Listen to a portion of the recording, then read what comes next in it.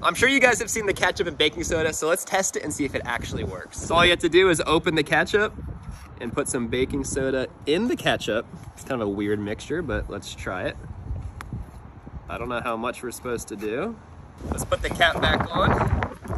Oh my gosh. And then we're supposed to shake it. Like that. And then you pop the top. Here we go, 3, 2, 1. Oh, oh my gosh. Like it's so pressurized, but it's not squirting out. Why is it not squirting out? Wait, maybe leave the cap off and then throw it. Maybe unscrew the entire cap?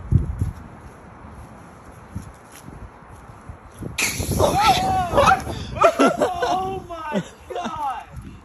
Dude, I thought it was a fail, but it actually worked.